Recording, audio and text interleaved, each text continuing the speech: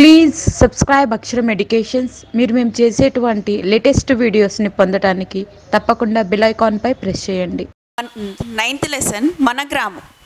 అంటే మన గ్రామం ఎలా ఉంటుంది, మన గ్రామంలో ఏమేమి ఉన్నాయి, మనం ఇంతకుముందు కూడా చూసాం. మన గ్రామంలో చుట్టూ పరిసరాల్లో ఎవరెవరు ఏ వృత్తులు వాళ్ళు ఉన్నారు, వీళ్ళతో పాటు అసలు మన గ్రామంలో ఇంకేమేమి ఉంటాయి అనేది మన గ్రామంలో చూస్తాం అనమాట.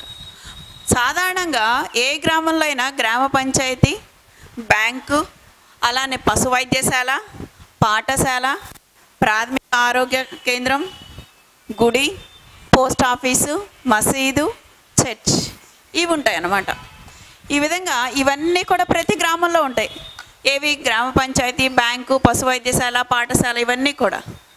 గ్రామ పంచాయతీ ఏం చేస్తుంది అంటే, గ్రామ పంచాయతీ మురికి కాలువలు శుభ్రం చేయడం, చెత్తను తీసివేయడం, మంచినీటి సరఫరా చేయడం లాంటి పనులు చేస్తారన్నమాట. అంటే ఇవన్నీ కూడా ఈ పనులన్నీ ఎవరు నిర్వహిస్తారు అంటే గ్రామ పంచాయతీ వాళ్ళే. ఆ గ్రామ పంచాయతీకి అధికారి ఎవరు అంటే గ్రామ సర్పంచ్. ఆ కార్యక్రమాలన్నీ చేయడానికి మనకి ఎగ్జిక్యూటివ్ ఆఫీసర్ ఈఓ ఉంటారనమాట.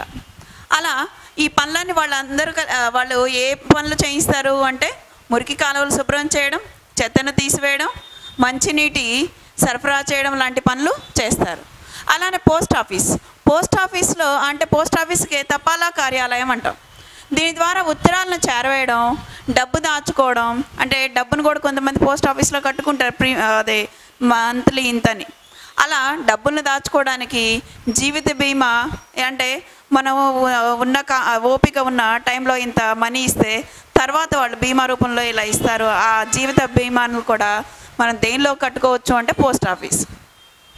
అలానే ప్రాథమిక ఆరోగ్య కేంద్రంలో పిహెచ్సి అంటారు, ప్రైమరీ హెల్త్ సెంటర్. దానిలో ఒక వైద్యుడు, ఆరోగ్య కార్యకర్తలు వీళ్ళు ఉంటారు. వీళ్ళు ఏం చేస్తారు అంటే ఆరోగ్యం గురించి, అక్కడ గ్రామంలో ఉన్న ప్రజల యొక్క ఆరోగ్యాన్ని గురించి వాళ్ళు కేర్ తీసుకుంటూ ఉంటారు అన్నమాట.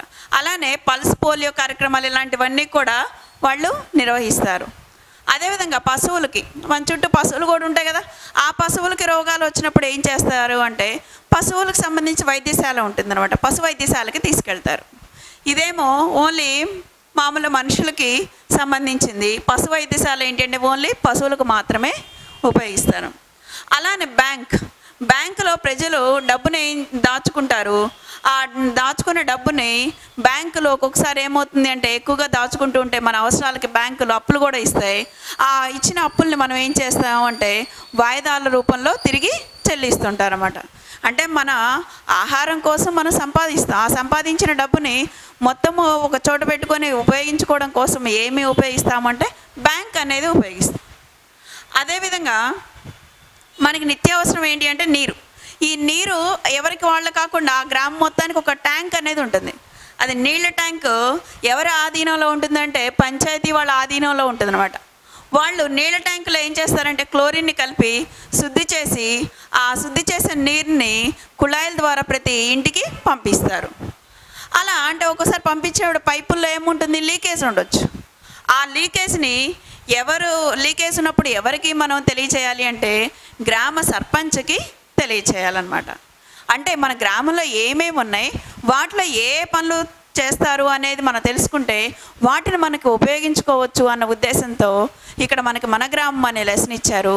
ఇక్కడ మన గ్రామంలో దీనికి సంబంధించి ప్రశ్నలు ఎలా ఉంటాయి అంటే గ్రామ పంచాయతీ వారు ఏ ఏ పనులు చేస్తారు, ఏం చేస్తారంటే ఇక్కడ నేను ఆన్సర్ కరెక్ట్గా డైరెక్ట్ ఇచ్చాను, కానీ ఆప్షన్స్ ఇచ్చేటప్పుడు ఏం చేస్తారంటే మంచినీటి సరఫరా, నదులు కాలువలు శుభ్రం చేయడము,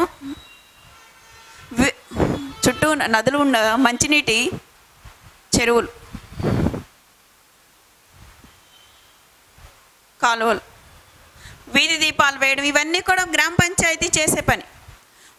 ఇక్కడ పక్కన ఏం చేస్తాడు నెక్స్ట్ ఆప్షను గ్రామ పంచాయతీ వారు నిర్వర్తించని పని అని చెప్పి ఇవన్నీ ఇచ్చి పన్నులు వేయడం అనేది ఇస్తాడు. అది ప్రీవియస్ పేపర్లో కూడా ఇచ్చారు. అంటే పన్నులు వేయడం అనేది గ్రామ పంచాయతీ వాళ్ళు చేసే పని కాదు. కాబట్టి మనం అక్కడ పన్నులు వేయడము అనేది ఆప్షన్గా తీసుకోవాలన్నమాట. అంటే వీటిని అలా క్వశ్చన్ ఫామ్లో మనకి చేంజ్ చేసి ఇస్తారనమాట. అలా నీళ్ళ ట్యాంక్ని ఎన్ని రోజులకు ఒకసారి కడుగుతారు అంటే వారానికి ఒకసారి, అంటే క్లోరిన్ వేసి కడుగుతారు, శుద్ధి చేస్తారన్నా కదా, ఆ శుద్ధి చేయడం అనేది ఎన్ని రోజులకు ఒకసారి చేస్తారు అంటే వారానికి ఒకసారి చేస్తారు. అలానే ఆ శుద్ధి చేయడానికి ఏం కలుపుతారు అంటే క్లోరిన్ని కలుపుతారు. క్లోరిన్ బిళ్ళలు ఉంటాయి, ఆ క్లోరిన్ బిళ్ళలను వేసి కలుపుతారు అన్నమాట. అలానే ఆ నీరు కనుక వృధా అవుతుంటే, పైపులు లీకేజ్ ఉన్నప్పుడు మనం ఎవరికి తెలియచేయాలి అంటే గ్రామ సర్పంచ్కి తెలియచేయాలి. అప్పుడు మాత్రమే ఆ గ్రామ సర్పంచ్, ఎందుకంటే గ్రామ విధి నిర్వర్తించేది ఎవరు? పంచాయతీ వాళ్ళు. ఆ పంచాయతీకి ఎవరు అధికారి అంటే గ్రామ సర్పంచ్. అందుకని ఆ గ్రామ సర్పంచ్కి మనం తెలియచేయాలి. అక్కడ మనం తెలుసుకోవాల్సిన దాన్ని బట్టి క్వశ్చన్లు అనేవి ఉంటాయన్నమాట. ఇది మన గ్రామం.